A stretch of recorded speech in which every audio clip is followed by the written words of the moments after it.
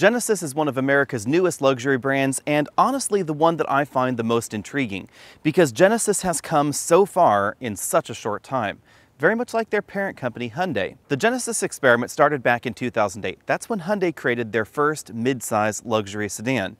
But back then, Hyundai was trying to go in a different direction than Toyota did with Lexus back in the 1980s. They were attempting to create luxury vehicles that were branded as Hyundais, but sub-branded as something else. So we had the Genesis, and then we had the full-size Equus. Then at some point later, Hyundai realized that that wasn't really going to work, so they decided to branch everything off into the Genesis brand itself. Now, a lot of folks don't realize this, but that had a large part to do with the fact that the Genesis sold incredibly well. And that statement doesn't really matter how you want to categorize that first generation Genesis sedan, because whether you wanted to stick it in the same category as the Dodge Charger or the Chrysler 300, it sold well, and whether you want to call it an E-Class or 5 Series competitor, it still sold well. But unquestionably, the last two generations of G80 have been solid E-Class 5 Series competitors, and that's becoming even more obvious with this now third generation model. I suppose I should get the bad news out of the way right up front. I won't be able to drive this on public roads. This is an early production prototype version of the G80, and apparently due to the way that it was imported, they're not able to put license plates on it, they're not able to register it in the US, so this cannot be driven on public roads. However, I live on a private road, so we will be driving it just a very brief while here on a private road. Unfortunately, it's not paved. So if you want to know the full drive experience, you'll have to wait, unfortunately, for probably a few months until I can get my hands on this again. Of course, not this particular one, a different one that is actually properly registered in the United States. The first thing to know about the G80 for 2021 is that this is almost an entirely new vehicle. It shares the same wheelbase with the outgoing model, but really none of the structure, none of the suspension. We get different engines under the hood, a completely different interior, new infotainment systems, new instrument clusters, new active safety systems. Really only the 8-speed automatic transmission is the same. But obviously the first thing you're going to notice is this striking new design that we first saw previewed with the refreshed G90 sedan. It has this Superman-like grille right here with this strong point right there. It's definitely more distinctive than what we've seen from Genesis before. The other thing that struck me when I parked these two vehicles next to one another is just how much more refined the G80 feels now than the G70. And again, the G70 is not very old and it's still very competitive in its segment, but the G80 really is pushing forward for Genesis. The other thing that struck me when I parked these two vehicles next to one another are just the little things in the G80's design. The way the hood meets the front quarter panels, the way the grille and everything integrates in the front end. It's definitely a more cohesive design than we've seen from Genesis before. The new G80 and GV80 are launching the new Genesis key right over here on the right. This is the previous generation Genesis key. This one's from a Genesis G70. You can see it has Genesis logo right there on the back like the new key, but the materials are not quite as premium. It has sort of a rougher finish right there on the front, and it just feels a little bit less nice, I guess, than this key right here. We also have some new buttons because this key features their new remote parking feature. We can lock the vehicle. We can then auto start it right there by pressing that little button. And we can then park and unpark the vehicle, so we can press this button right here. And the G80 gets ever closer. Hopefully it won't run us over. Let's see if it stops in time. Ooh, there we go, it stopped. That was a risk. And then we can press the back button, have it pull out of the parking spot. And there it goes away from us. It will also parallel park and unparallel park itself, so this is different than the system that we find in the Hyundai Sonata, for instance, more similar to what we find in the Nexo. The interesting thing about these headlights is that the low beams are up here, two modules for the low beams, and then the high beams are in a separate module down below. So the quad beam headlights are actually in two separate bits that are completely surrounded by bumper and quarter panel. One thing that I wish Genesis would change, however, is this radar cruise control sensor right here in the middle of the grille. It has the same design as the rest of the grille, but it certainly sticks out a little bit more than some of the adaptive cruise control sensors that we find in the German competition. And interestingly enough, there are increasing numbers of vehicles out there that use the same system that we find in modern Volvos, where it's completely behind the windshield in the vehicle, and that leaves the front completely undisturbed. A really cool design touch up front is the way that the hood, the grille, and the quarter panels all meet one another. You can see that this quarter panel is below the level of the hood. It gives us sort of a tiered appearance right there, and this is the line where the hood opens right here. The hood goes all the way up to this sharp point where it meets the grille. This is kind of a classic design cue that we also see, for instance, in some Rolls-Royces, but it's one that not too many luxury car manufacturers attempt, because getting this seam perfect, because you can see it from so many different angles, is pretty difficult.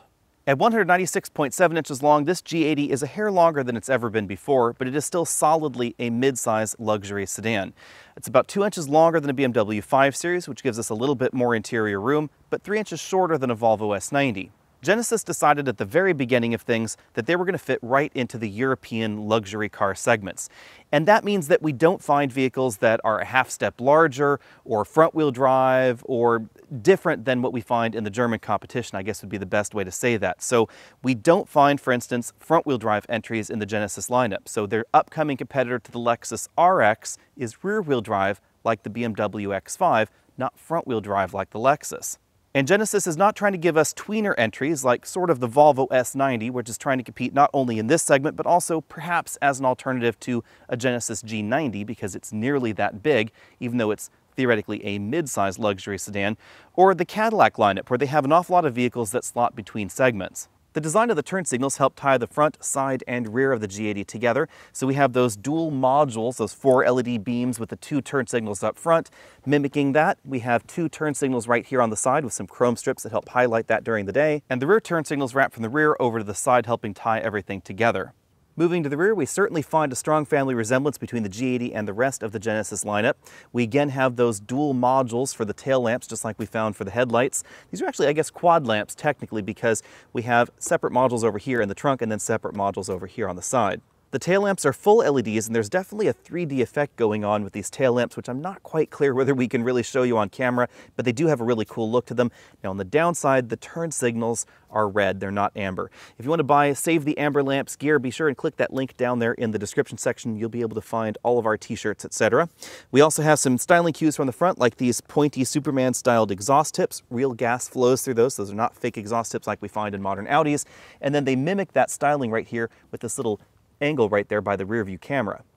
Under the hood, we have some big changes for 2021. There are no more naturally aspirated engines available in the G80. Instead, we get an all-new base 2.5-liter turbocharged 4-cylinder engine that produces 300 horsepower and 311 pound-feet of torque, replacing both the 5-liter V8 and the outgoing 3.3-liter twin-turbo 6 is an all-new 3.5-liter twin-turbo 6. The V6 is the engine that we're taking a look at right now. This produces 375 horsepower and 391 pound-feet of torque.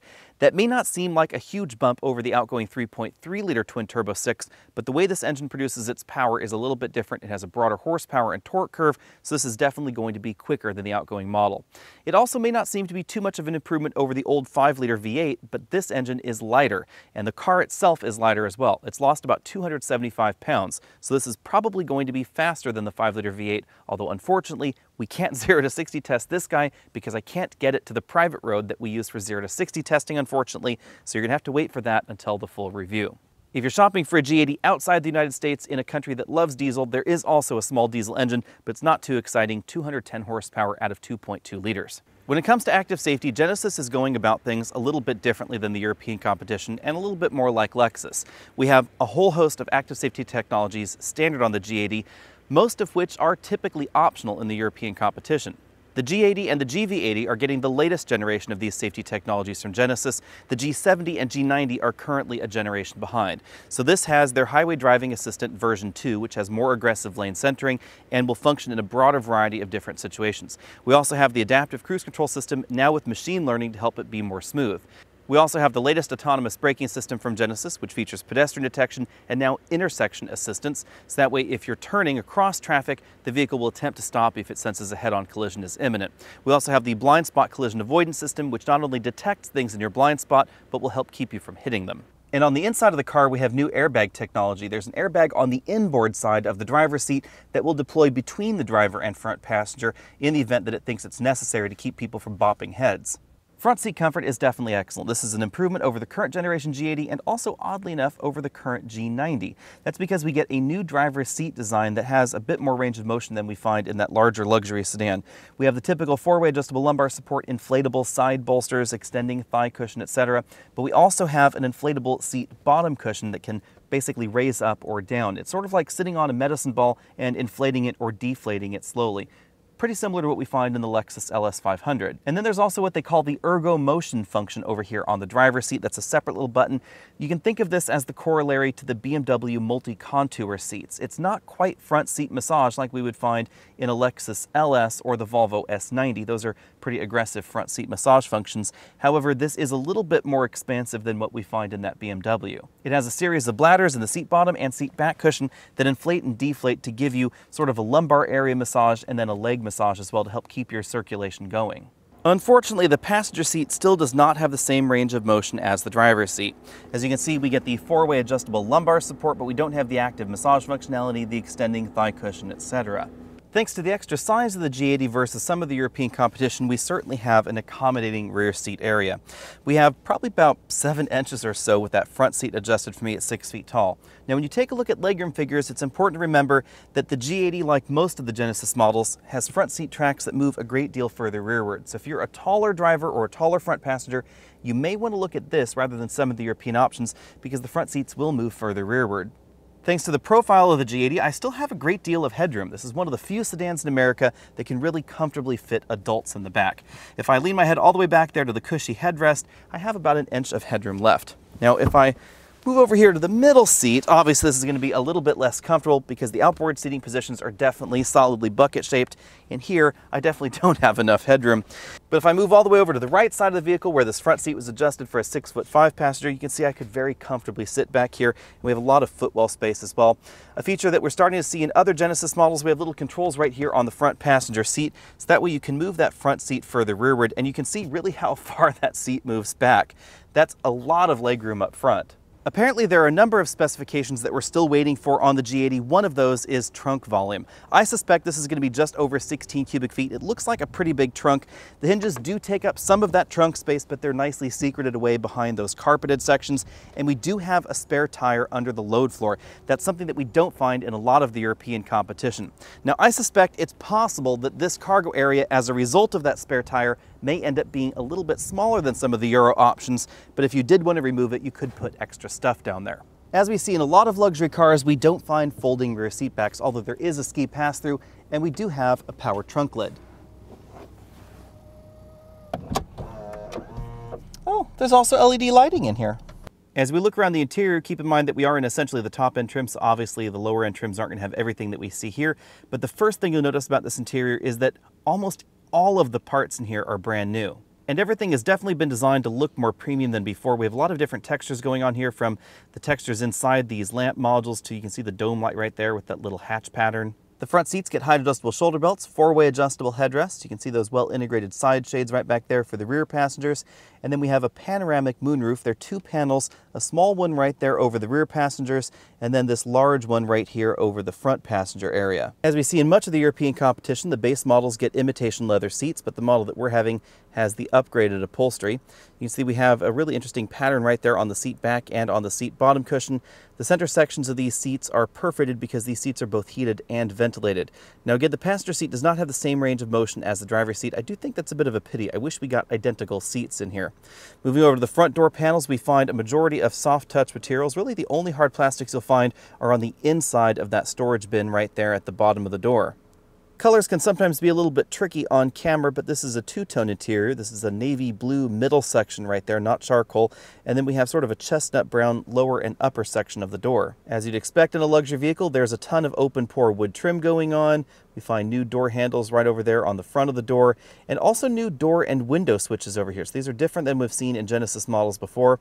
This model has the Lexicon sound system, so you can see a small Lexicon logo on that lower speaker grille. And then the dashboard design is very similar to what we see in the upcoming GV80 SUV. We have this enormous widescreen LCD right here on top. This is over 14 inches. This gives us smartphone integration. You can see Apple CarPlay working right there. And then on the driver's side, we'll take a look at that in a bit. We have another large LCD. That one's a 12-inch LCD, and it offers 3D technology.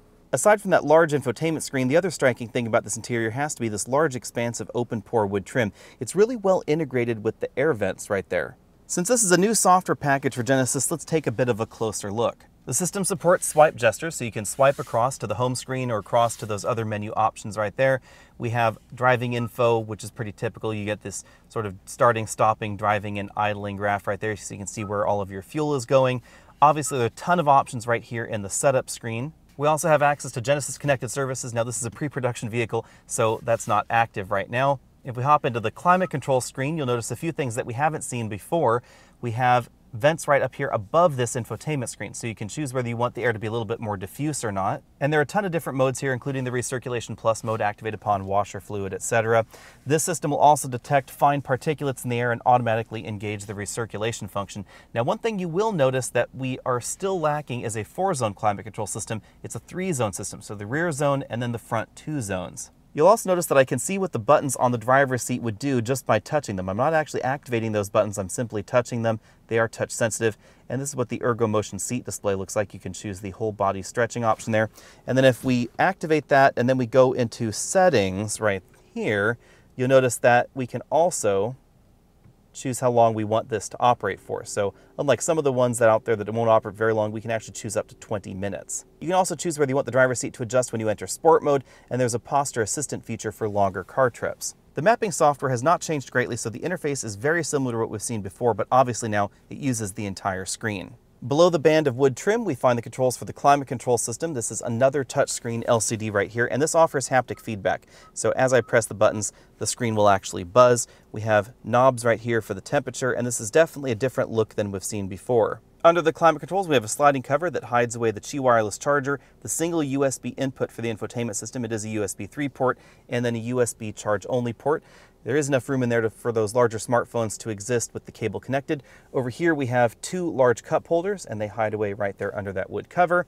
This is again the controller for that infotainment system. You can see the touch section right there in the middle, that rotary dial with a lot of knurled accents going on. There's volume right over here. There's a tune knob right over there. There's menu, home, and then back buttons for that infotainment system.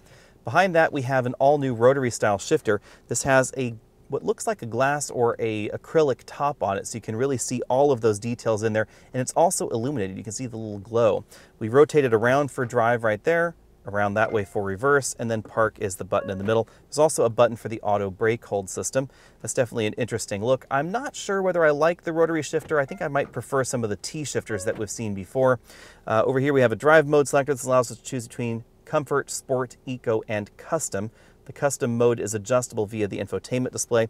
We also have a button for the 360-degree camera system. This is one of the crisper 360-degree camera systems out there. If I press and hold the parking button, then we get the parking assist mode. So you can actually exit the vehicle, use the remote control, and have it parallel park for you.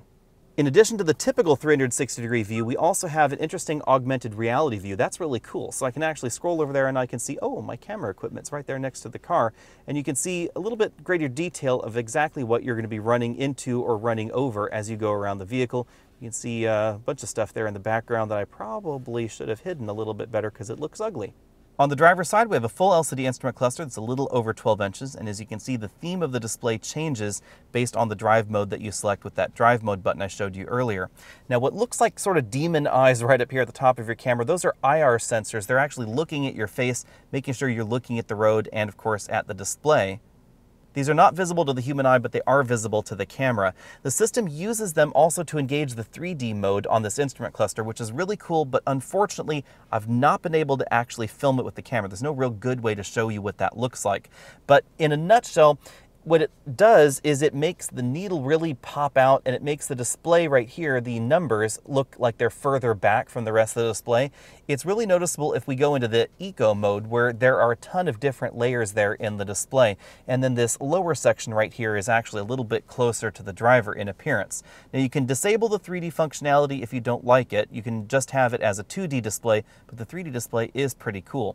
What's also interesting is if you look away from the LCD instrument cluster, then it goes back to a 2D mode until you're looking right back at it. Now this display is not as configurable as some of the other luxury displays that we see out there, especially the new Mercedes displays, and we don't get a full moving map display like we find in Audi products, but we do get well integrated side view cameras. We've seen those for a while from Genesis. And of course, we do get turn-by-turn navigation displays in this LCD, as well as the status of the vehicle's active safety systems. Let me know what you think about this steering wheel design down there in the comment section below. It definitely is different. I'm not sure exactly how I feel about sort of this shape right here in the middle, but I do like the fact that they've thought outside the box. We have sport grips up top, paddle shifters on the back, and then a lot of buttons on the front. We'll find the buttons for the infotainment system over here, track forward, backward, volume up, down, mode button, there's a favorite button and some phone buttons. And then on this side, we find the controls for the adaptive cruise control system, the steering assist button right there for highway driving, and then the upper button changes what's displayed right there in that multifunction LCD.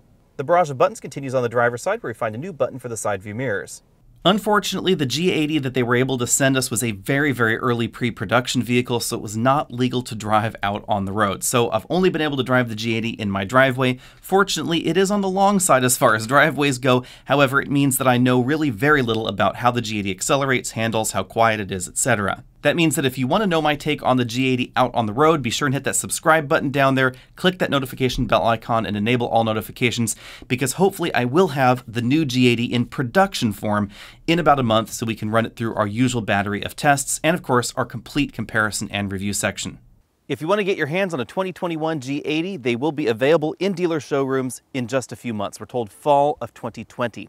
And you won't have to bring as much cash with you as you might if you wanted a BMW or a Mercedes, because this is notably less expensive. It starts at $47,700 for the base 300 horsepower, 2.5-liter turbo 4-cylinder engine. We get a lot of standard equipment in that model, however, so not only is this less expensive than the Germans, but we have more content as well. It's also worth noting that we have more standard power in that model than entries like the Volvo S90 as well.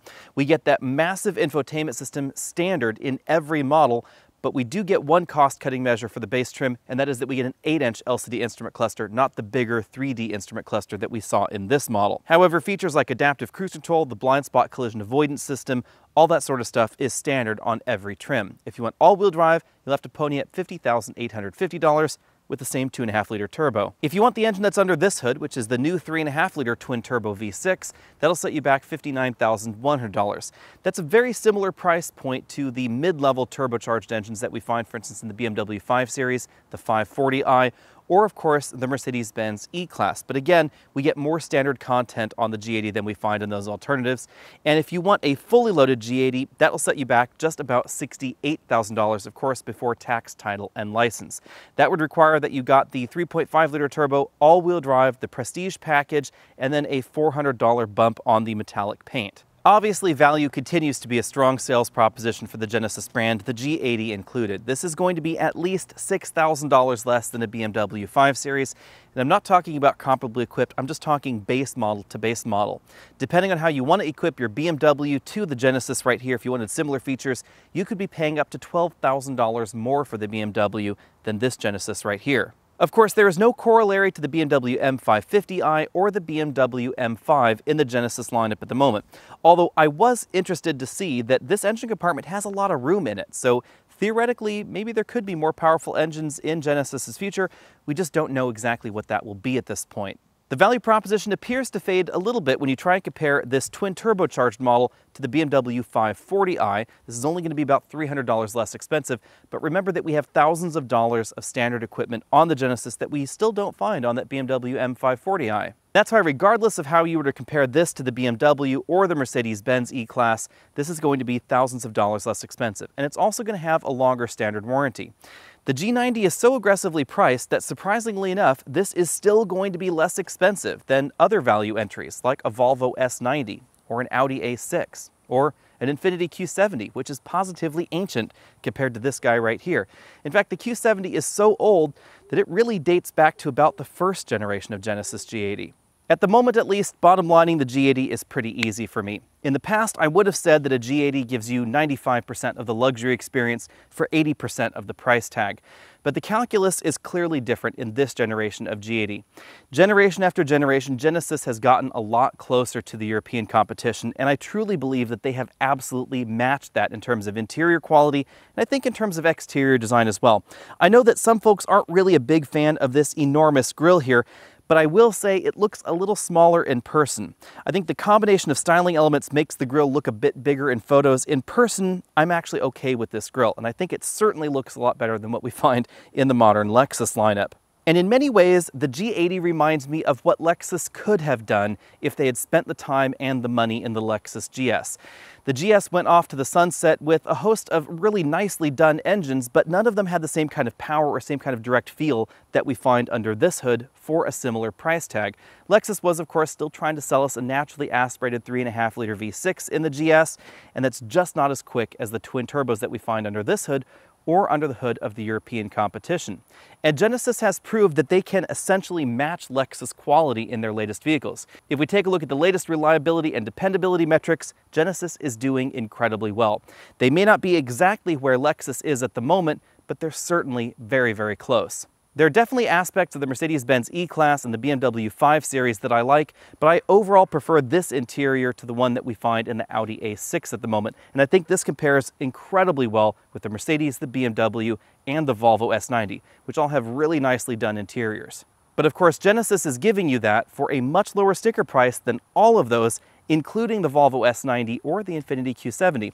But I think the biggest competitor for this is not the Lexus GS, which is again being discontinued. I think it's actually going to be the Genesis GV80, which is right behind me, because it's only about $1,200 more than the G80, and I think its interior is actually a little bit nicer. If you haven't checked out my first look video on that GV80 right there behind me, then go ahead and check that video out, because it should be on the channel right about the same time as the video that you're watching today. And if you want to know exactly how the G80 drives, then be sure and stay tuned, because hopefully I will be able to get my hands on one of these right around August or September of 2020. So be sure and hit that subscribe button down there. Find us over at facebook.com/AlexNautos, Instagram, all those other social places, and I'll see all of you later. And again, come back for the full drive review just as soon as I can.